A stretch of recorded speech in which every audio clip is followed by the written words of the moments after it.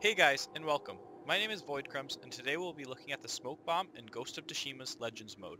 We're not talking about legendary items, just epics. Rares and uncommons should not be used at all late game because they either don't have a perk spot or both property spots.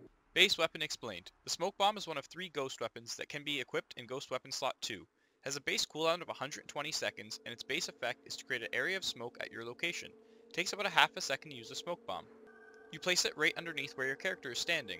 The smoke bomb lasts on the ground for about 12 seconds. If you stand in the smoke, no enemies will see you or aggro onto you. You can stand in the smoke and use any ranged weapon and they will not aggro. They just stand there and take the hits.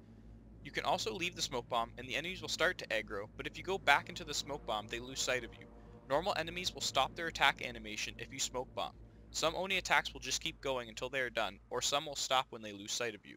You can get 3 assassinations or critical strikes if you do them and then go back into the smoke bomb. Using a smoke bomb is enough time to revive someone. Enemies will stand on the edge of the smoke bomb. Even if you use it right on top of them, they will leave the smoke and go to the edge. The possible properties you can roll are stealth attack damage, cooldown reduction, stealth, and cooldown reduction on kill. So let's talk about these properties. For stealth attack damage, the property reads, increased damage of stealth attacks. So any critical strike will deal more damage and increase the total amount of damage, so some enemies may go from a critical strike to an assassination with this property. No other ghost weapon can roll this property. Can roll 10 to 25%. For cooldown reduction, the property reads, reduce the base cooldown on this weapon. This added bonus is only effect on this ghost weapon. Cooldown reduction is good to get more smoke bombs off. Can roll 8 to 15%. For stealth, the property reads, while in stealth, enemies take longer to detect you. Good for stealthy gameplay style, or just to have a slightly more grace period while in stealth. Can roll 10 to 20. For cooldown on kill, the property reads, any kill reduces the cooldown on this weapon. This is good, but once you're on Nightmare where kills don't happen as often, it can be rough. Still a very good property though. Can roll 1 to 4 seconds. Perks. The possible perks you can roll are Lucky, Munitions, Sudden Resolve, and Black Powder, so let's talk about these perks. For Lucky, the perk reads, 15% chance to instantly reset cooldown on use. Not great odds and relying on chance in a heated situation are rough. Double procs can be nice, but the chance is low. For Munition, the perk reads, creates random ammo pickups on use. Great to get arrows, darts, and bombs back. And everybody in the party can pick these drops up. You have to have less than 1 resolve to benefit from Sudden Resolve.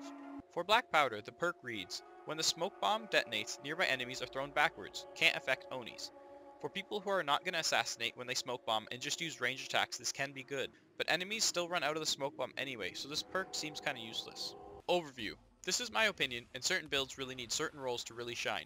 But I believe the best roles on the properties for the smoke bomb are anything but stealth. Stealth just doesn't seem to be that good over any of the other properties. Stealth attack damage is great if you're doing crits or assassinations often. Cooldown reduction can be good to get more smoke bombs off. Cooldown on kill is good if you're getting a lot of kills in your party as it's 3 recharging time for you. Best role for the perk on Smoke Bomb is Munitions. Everybody in the party can get ammo from this. It's very good for people who use their ammo very quickly. And in Nightmare, where you have to hit the Ghost Offering to get ammo while fire spirits are shooting at you, it can be rough, so this kinda saves you from needing those as often. Lucky is too low of a chance to consider. Sudden Resolve is good for the people that want to use it after spending Resolve for the free charge. Black Powder is okay for the normal enemy knockback, but seems kind of bad unless I am overlooking something here.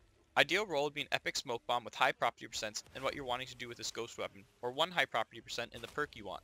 You want to strive to reforge a 2 out of 3 so you can reforge the last property or perk you're missing to have a monster of a smoke bomb. Thanks for watching guys, I hope you learned something or had your eyes open to some of the effects in smoke bomb. If you want a certain piece of gear fully explained, let me know in the comments. See you in the next guide.